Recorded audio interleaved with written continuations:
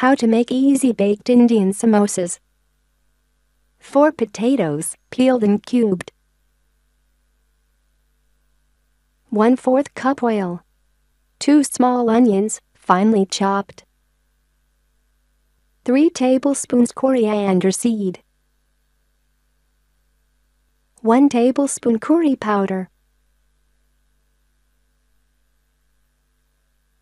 1/1-inch piece fresh ginger, grated. 1 teaspoon salt. 1 teaspoon ground turmeric. 1 teaspoon ground cumin. 1/2 teaspoon ground allspice. 1/2 teaspoon cayenne pepper. 1/8 teaspoon ground cinnamon. 2 Roma, plum, tomatoes, finely chopped.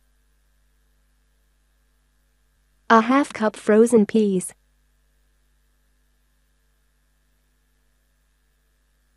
4 prepared pie crusts. 2 egg whites, beaten, or as needed. Add all ingredients to list.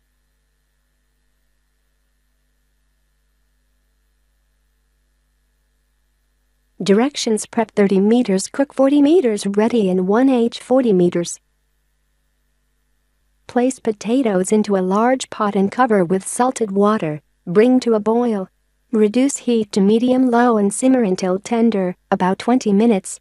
Drain and transfer potatoes to a bowl. Coarsely mash.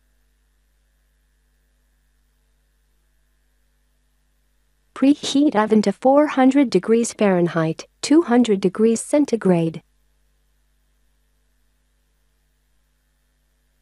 Heat oil in a skillet over medium-high heat. Cook and stir onions, coriander seed, curry powder, ginger, salt, turmeric, cumin, allspice, cayenne pepper, and cinnamon until onion is lightly browned, about 5 minutes.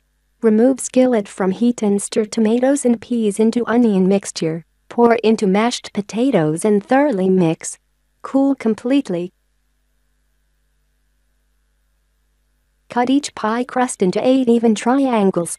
Spoon filling onto the wide end of each triangle. Fold corners over filling, creating a triangular hat shape. Pinch the dough together to form a seal. Brush egg white over each samosa and arrange on a baking sheet.